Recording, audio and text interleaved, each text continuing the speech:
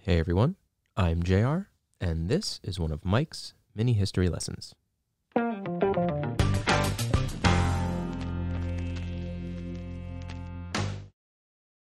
With the recent news of President Trump being diagnosed with COVID and being over 70, which places him in the high-risk category of people who contract the virus, many have asked what would happen if President Trump somehow became unable to fulfill his duties. Now, the president says he has recovered and is feeling much better, but the question still remains, so we'll address it here in this week's lesson. Let's look back into history to get some answers. This particular situation is untested and unprecedented. What happens if President Trump is incapacitated before the election? What happens to the election or the results? Well, let's start with the 25th Amendment, which states what to do if the president cannot fulfill his role. It states that duties go to the vice president.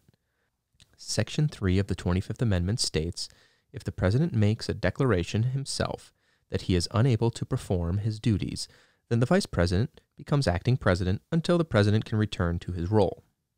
Most commonly used when presidents have surgery. Both Reagan and Bush had their VPs take over due to medical surgery. So if Trump declared himself disabled, Pence would be acting president. The vice president at that moment can no longer be head of the Senate, and the Senate would pick someone to fulfill that role in the interim. Section 4 of the 25th Amendment states that if the president is unable or unwilling to declare himself ill or disabled, and the vice president or cabinet feel he is unable to serve, they can, by majority vote, declare the president as unfit. In that moment, the vice president becomes acting president. The president can put in writing a challenge to that ruling, and then Congress can decide. 2/3 of Congress would need to vote that the president is unfit in order to remove him. If this does not happen within 25 days, the president takes back control. If the president dies in office, the vice president takes over. We've seen this before in American history, most famously with the assassination of John F. Kennedy. But there is no law regarding what happens if a presidential candidate dies before the election. The Democratic Party law requires DNC members to vote on a new ticket if a candidate dies.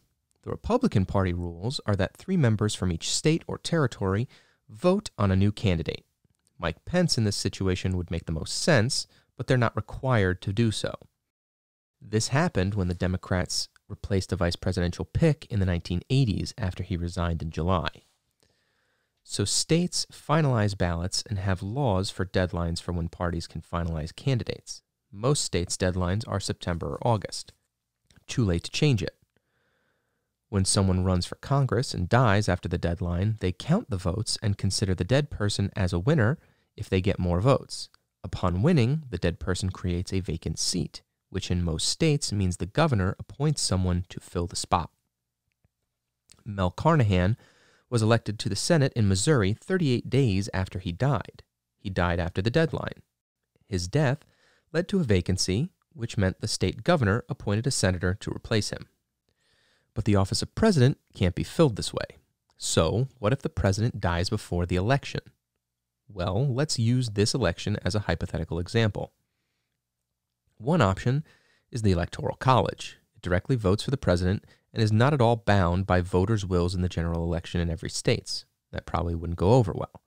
More realistically, if the president dies, then vice president takes over and would most likely lead the ticket. In this case, that would be Mike Pence.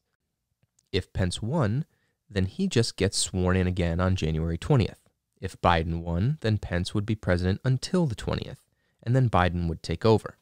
If Trump resigned due to illness, then Pence was sworn in, but the Electoral College picked Trump, then yes, Trump could conceivably be sworn in another term. This would also lead to a very gray area of if it counts as 2 consecutive terms or not.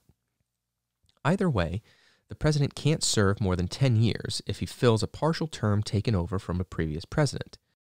And one could assume the 10-year hard limit would stop Trump from running for a 3rd term if he argued against it not being 2 consecutive terms. Electors in most states say they must vote for the party's replacement, and other states say candidate on the ballot. This comes down to state law.